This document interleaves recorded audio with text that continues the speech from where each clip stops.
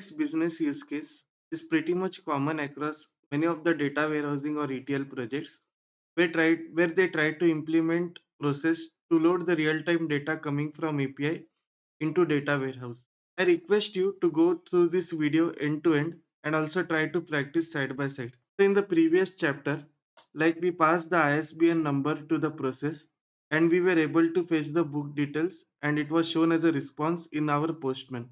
But what if we want to store the data into our Oracle table on real-time basis? So we will learn the procedure and processes how we can obtain this result in this video. So let's see through this example. So I have created a process and in a similar manner I will pass this ISBN value. It will fetch the details and then store into the table. So let's trigger this process from Postman. So currently we don't have any data. So once the response is successful, we can see the data has been updated into our table.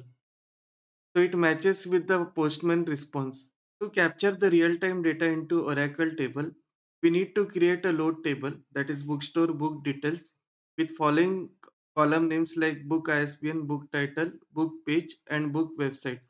You can find the create query for this in the description section below. So how the data flows. So through Postman, we will pass the ISBN value as a request to IICS CAI process. It will consume that request and pass it to API bookstore, which is the third party API. If the request is successful, it will send the response which contains all the book details like website, pages, title, ISBN number, etc. And this response is getting consumed by CI process and it will again trigger the service connector which will store the data into bookstore details table, that is our Oracle table, and also pass the response as book details, all the details about books as an response to the Postman. So that is the confirmation like our request was successful. For this tutorial, as a prerequisite, we will require Oracle 21C version configured at your personal laptop. In the description section, I have provided few links where you can go through the video and try to configure it in your local machine. Apart from that, I have also provided few commands where you can create a user and password and also grant privileges to it, which are essential to connect with our IICS and Oracle. While configuring Oracle JDBC drivers, we will follow following steps. At step 1, we will download the JDBC driver. So go to the Google, try searching JDBC driver download. When you try to search it, the following websites will occur on this page. Go to this JDBC and UCP downloads page. So once you go over here, as we are using 21 version, so OJDBC 8.jar file is compatible with it. Try to download it. In the download section, once it is downloaded successfully, this executable jar file will appear in your downloads folder. So next step will be you need to copy this jar file and go to the following path. So you have to go to the C driver, go to the program files, go to the Informatica Cloud Secure Agent, go to the apps, go to the process engine. This service process engine supports all the application integration processes. So you need to go to this ext. I have already copy pasted it, so you can paste this. So once this OJDBC 8 driver is present in this, so we need to restart this Informatica Cloud Secure Agent. Then only the changes will be reflected within the Secure Agent. So what you have to do, now go to this search menu, look for services, click on the services. So you can open this Informatica Cloud Secure Agent also, where you can see the status, current running status.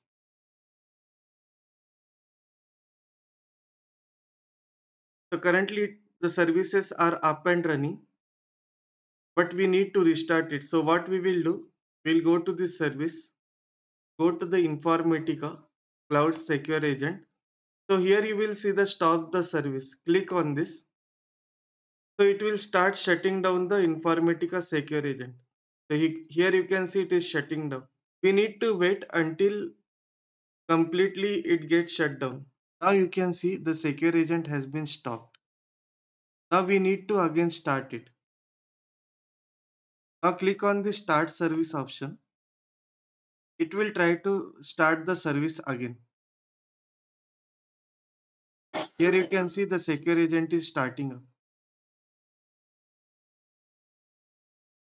Now the agent has just started. So here you can see the current status. So we need to wait until all the services are up and running. Now you can see all the services are up and running. Going forward, these changes will be reflected into secure agent and we will be able to connect with the Oracle through JDBC drivers. To create a dash connector, log into your Informatica services, go to the application integration, click on new, go to the service connector. So click on this drop down menu. So for creating a service connector for REST API, we use the first one, service connector using forms. But if you want to create a connection with database like MySQL, Oracle, SQL Server, you need to use this service, data access service connector using forms. Click on this. Let's name the connector. If you want, you can go to the browser and change the folder to locate it. If you enable this option, use OData, so like it will enable OData protocols. So JDBC driver, fully qualified Java class name of the JDBC driver. So we have located at the particular location, right? Just few minutes before. So we need to give that exact class path name. So with this, it will point out to the JDBC driver where it is located in the secure agent folder. Here we need to give the JDBC connection URL. So it will be in following format. So it will be JDBC Oracle thin @ host port and service. So our host will be localhost, port will be 1521 and service will be XC. So if you want to understand more about connections, right click on this icon, go to the properties. You will see the details like host name, port and SID, that is XC. We just need to ensure we are giving in the right format as mentioned above. So this will be my host name, port and service. Give your username password. That's the password. So if you want to limit to a particular schema, you can give the schema name. Here you can give the schema name. If you want to limit only limited set of tables into this connector, you can also give the tables that needs to be included. Suppose if you want to exclude any tables in this connector, you can give the table names over here. Now save the changes. Now go to the actions tab. We will create the insert query. Click on the plus symbol. Go to the actions name. Name it as SQL underscore insert. Go to the input. So here we will declare the input fields to which we will pass the parameterized values that will be inserted into our table through insert query. So let's create 4 parameters. Now go to the SQL binding. Click on this pencil icon that is at the rightmost of that ribbon. Name it as SQL insert. Give the SQL query. So in this query, whatever the input values that I am passing, that is ISBN, pages, title and website, that will be inserted into this table. So click on create.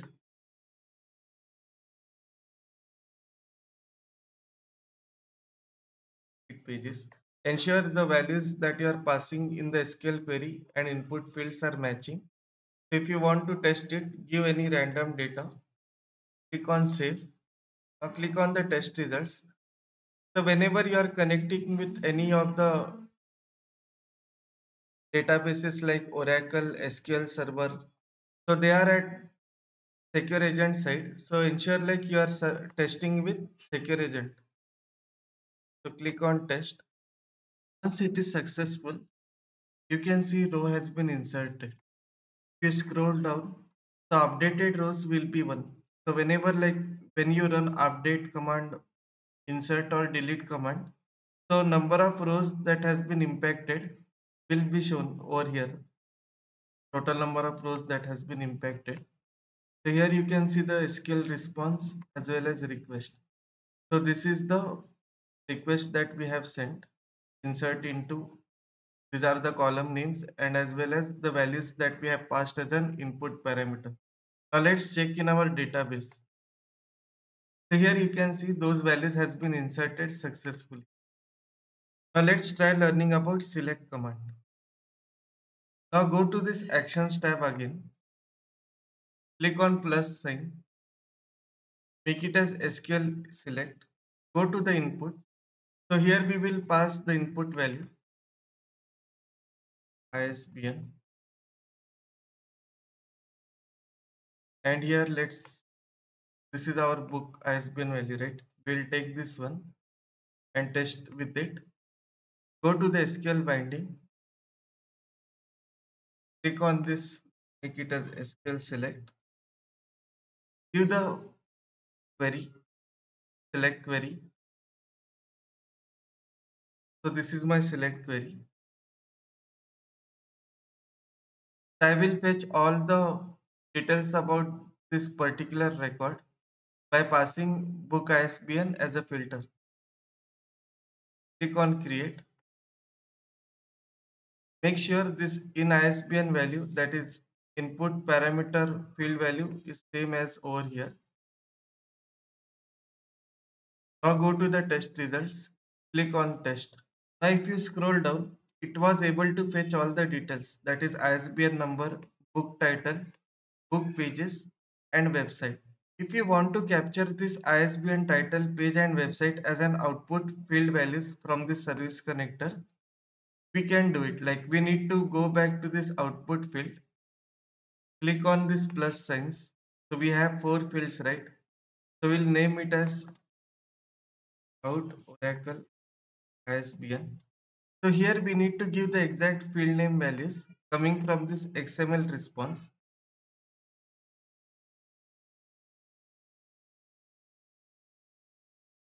As book ISBN against it. So this will get value from the column name book ISBN.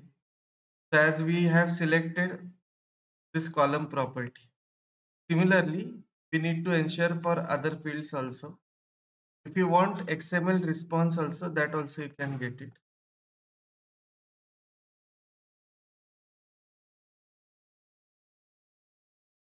So in this field, we will try to capture entire response, result set as an XML value.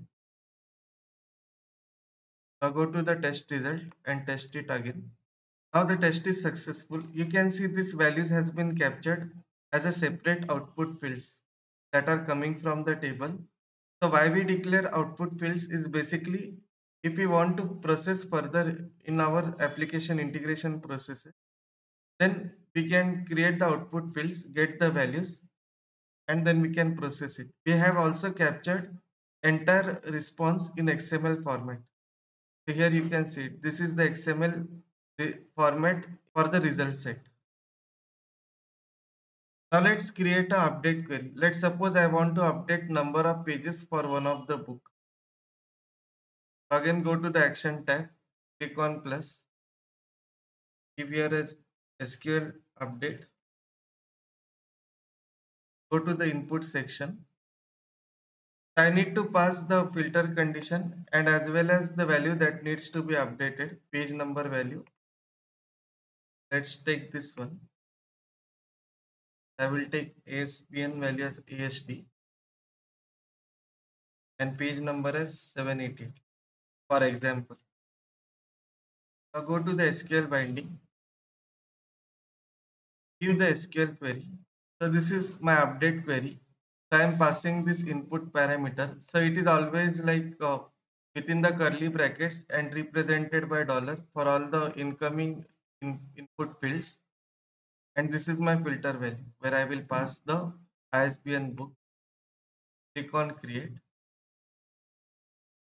Click on test result. Click on test. Here you can see no results has been fetched.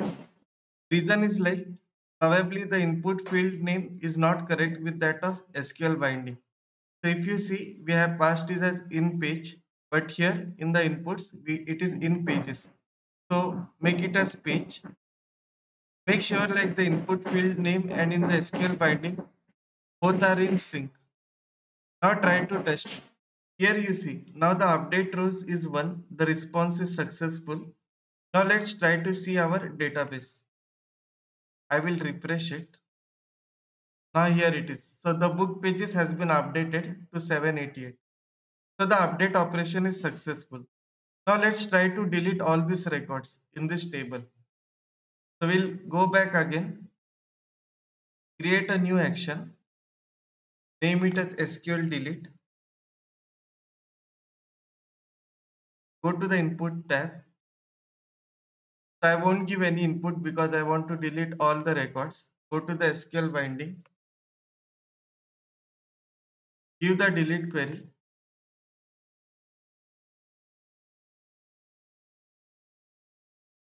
create, go to the test results and test it. So here you can see updated rows as 2. So that means 2 records has been deleted. So go to the database, refresh it. Here you can see all the records has been deleted. Anyway, we were having only 2 records and those 2 records has been deleted. So that means all the 4 operations are working successfully in our dash connector. Now save it and publish it. To invoke this dash connector in process, we need an app connector. So let's create an app connector on top of this. Click on this plus sign. Go to this app connection. Click on this app connection. Click on create. On cancel. Click on the type.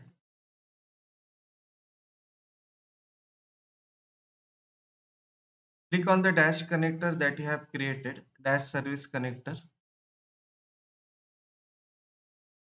Run it on your secure agent. You can enable this OData option. Allowed users for OData.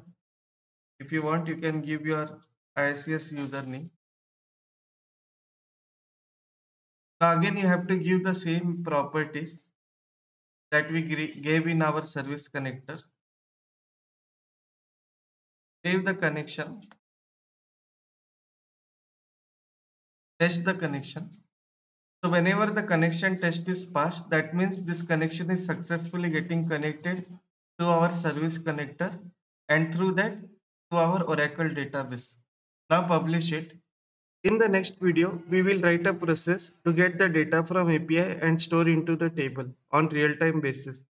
Stay tuned. Please like my channel and subscribe it for upcoming videos.